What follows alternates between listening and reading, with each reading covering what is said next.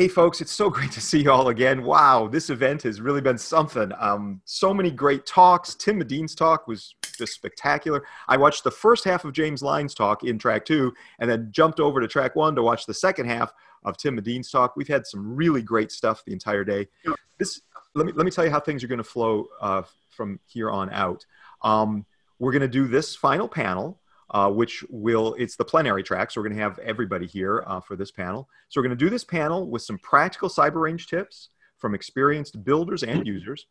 And then we're going to take like a 2 or 3 minute break, and we're going to do our closing ceremonies, where we're going to do awards for the various CTFs, share a little knowledge and love, and then we'll finish this whole summit event. But I'd like to introduce to you the panelists here. The idea of this panel was to take some folks that have been working on cyber ranges and in cyber ranges, some real thought leaders, and to kind of tease out some lessons learned and practical tips for you as you're playing in ranges and as you're building your skills, or if you're even building ranges. And we are joined by Major Joshua Rykowski, who is a co-founder and challenge developer of RunCode.Ninja. Josh is a great friend. Josh and I have gone out for a wonderful meal at Fogo de Chão, and we've enjoyed that. Josh currently serves as a cyberspace operations officer for the U.S. Army, where he has led a cyber protection team and worked to develop specialized training for those same teams. On his path to cybersecurity, he obtained a Bachelor's of Science in Electrical Engineering, nice, from the United States Military Academy. That's pretty awesome. He's also got a master's degree in computer science from Rice University, focusing on multi-robotic systems. Here's a cool thing too. Josh serves as the executive director and challenge developer for RunCode.Ninja, which is a programming challenge and capture the flag nonprofit. Pretty great stuff. And Josh plays a whole bunch of CTFs. He participates in a lot of cyber range competitions. He's brilliant, absolutely brilliant. We also have Skip Runyan, who's a tech advisor with the U.S. Air Force.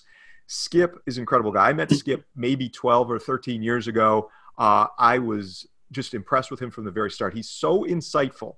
He's a technical advisor and commander senior civilian for the 39th Information Operations Squadron at Hurlburt Field, Florida. That's the United States Air Force's Advanced Information Operations and Cyber Operations Formal Training Unit. So he's from the Air Force Schoolhouse. And he's really a thought leader there. You know, some people talk about the Cyber City stuff that we built, and they call me the father of Cyber City. If I'm the father of Cyber City, Skip Runyan is the grandfather of it, because he inspired so many ideas that are built into it. Skip's teams have built and participated in several cyber exercises and ranges, including Black Demon 02, Bulwark Defender. Some of you remember those, very thought-leading at the time. The first cyber formal training program. He was a contributor to Cyber City. I'll say he was. And his unit has built and is expanding their initial qualification training range to 90,000 virtual machines. Skip is really incredible. Now, this is not part of his bio, but I'd like to tell you, this is his 40th year with the Air Force. So thank you for your service, sir. We also have Major Joe Marty, a strategic planner with USCYBERCOM. Major Marty is a strategic defensive cyberspace operations planner at US Cyber Command with 5 years of tactical and operational experience. I tell you, Major Marty has headed up some blue teams that my teams have engaged with, and he is a formidable adversary. His team spearheaded the defense of industrial control systems and developed the methodology replicated across services and organizations.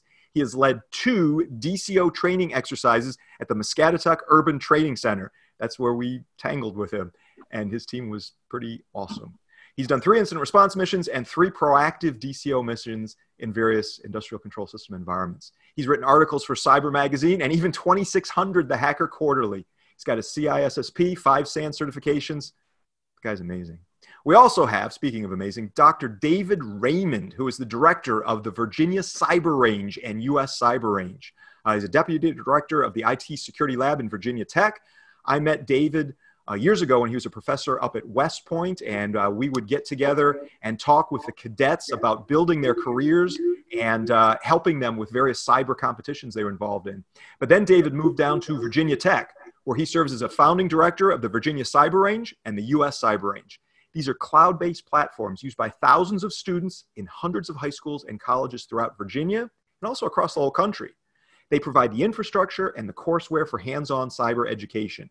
David is a retired Army officer, and his last assignment was at West Point, just like I mentioned, where he led the capstone cybersecurity program and really helped to build those cadets knowledge and understanding, and had tremendous influence on their lives. So folks, it's just so good that you're here.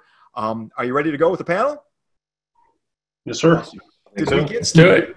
Did we get Skip's AV worked out? Yay! Yeah, I think so. Thumbs up. Very cool. So I would like to start with Josh Rykowski. So Josh, I mean, I watch you, and you participate in so many different CTFs and so many cyber ranges.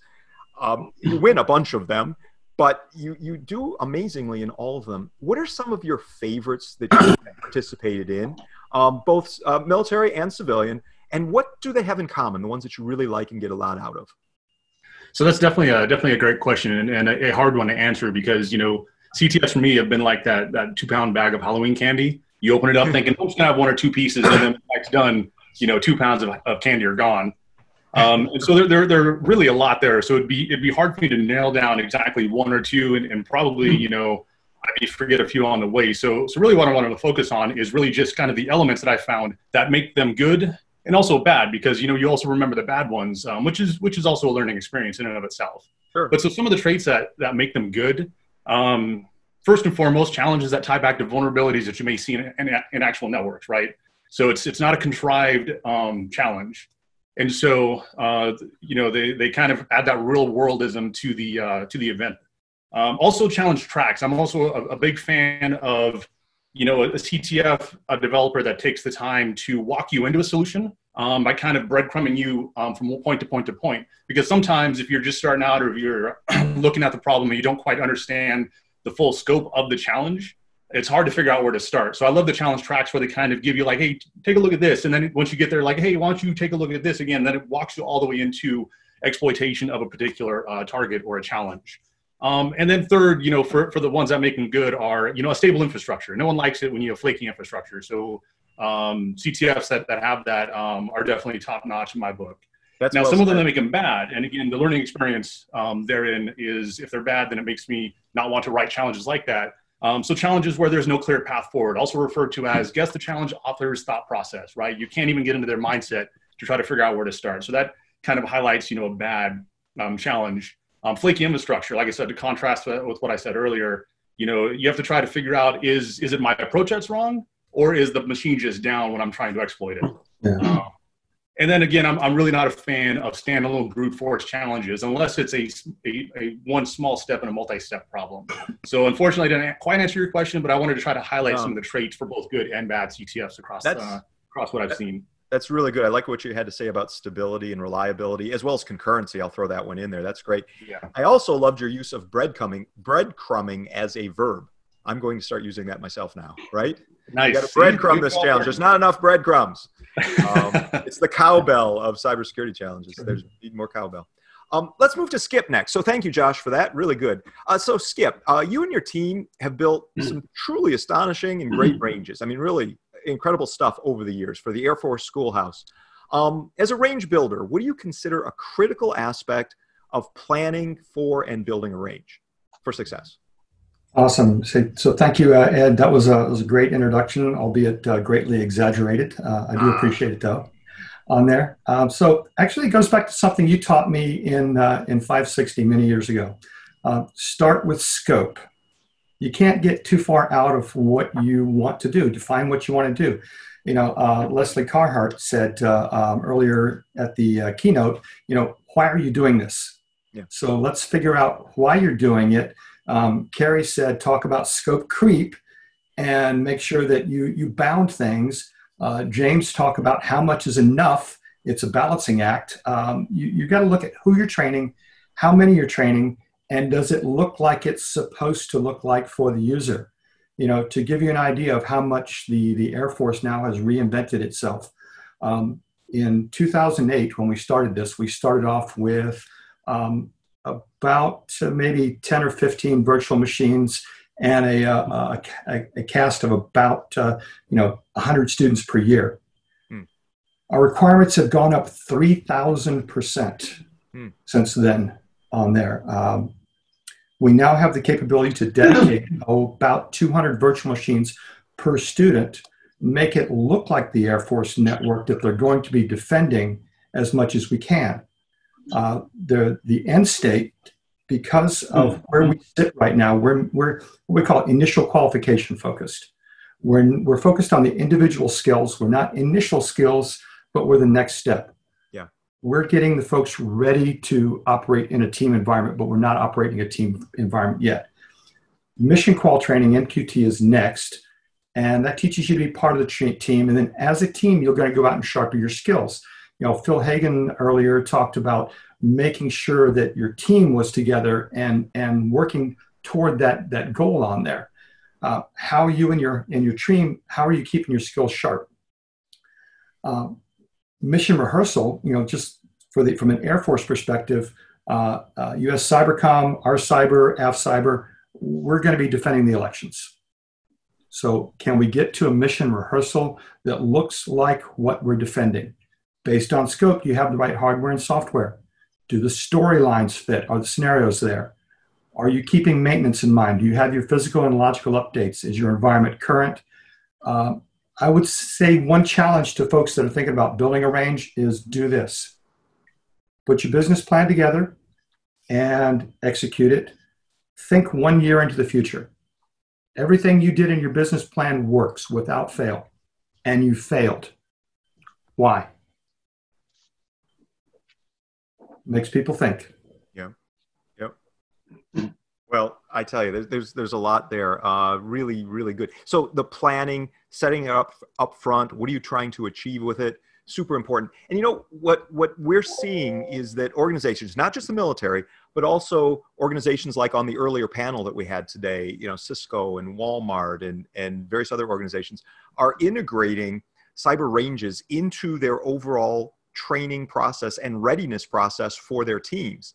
I think we're on the verge of it being a crucial part of just making sure your people are ready to defend their environment. And that's going to bring us to Joe Marty. So Joe, when planning for a red-blue cyber exercise on a range, what tips do you have for making realistic scenarios? I know you've pushed us to make the scenarios as realistic as possible. So what do you think?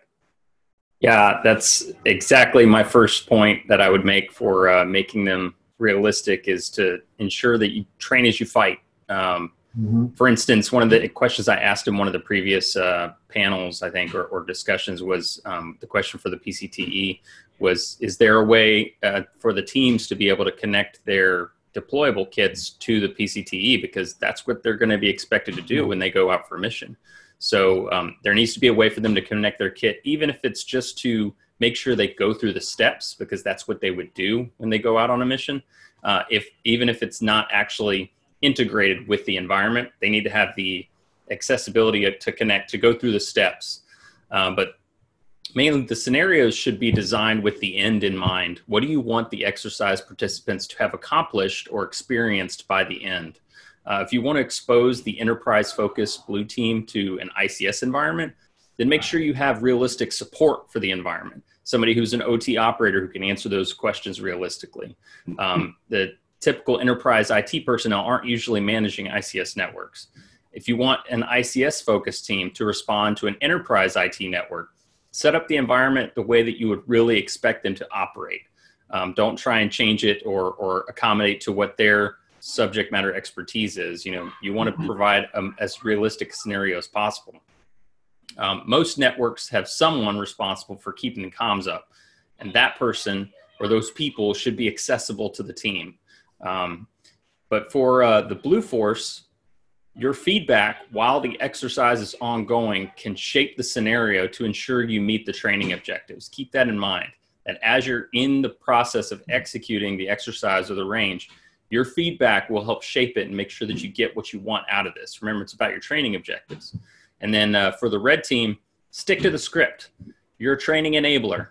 You should be pretending to be or emulating the specific threat group or type so that you don't do things that they wouldn't do. Yes, I really like what you had to say about the blue team kind of giving feedback in real time, daily shot validation, hot wash, whatever you want to call it, but in real time to try to push red to make sure that they're keeping reality there as well as focusing on the learning objectives. That's really cool.